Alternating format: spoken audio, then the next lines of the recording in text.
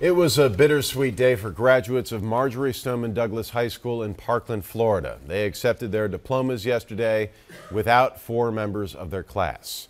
They were among the 17 people killed in a school shooting on Valentine's Day. The 2018 graduates honored them by wearing sashes that read MSD Strong.